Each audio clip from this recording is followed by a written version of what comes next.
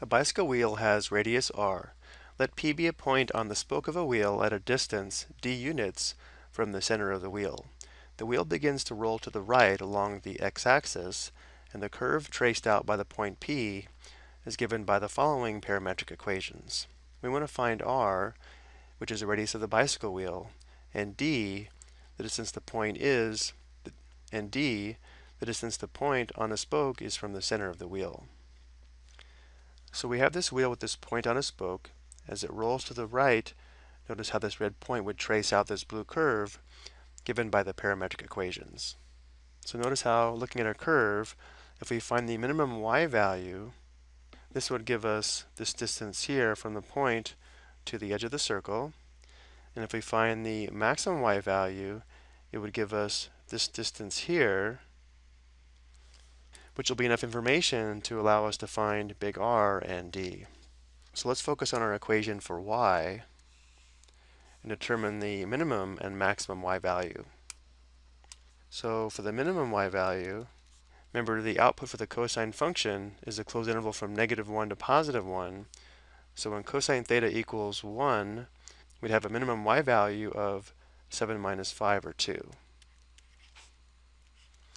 And now to find the maximum y value, that would occur where cosine theta equals -1, where we'd have 7 minus 5 times -1, which would be 7 plus 5, or 12.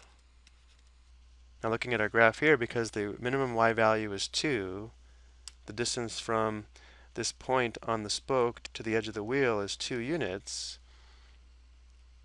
So if we enlarge this, we know that this length here is 2 units. And then because the maximum y value is 12, we know this distance here is 12 units.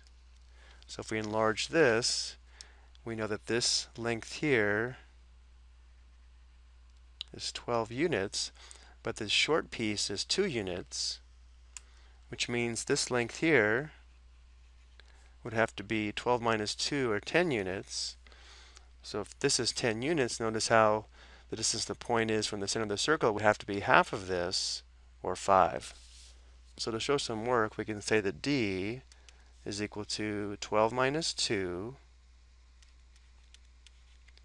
and then divided by 2 to get half of it, which would be 10 divided by 2, which equals 5. And now to find big R, the radius of the wheel, if we now know this is 5, and we know the distance from this point to the edge of the wheel is 2, big R would have to be just 5 plus 2, or 7.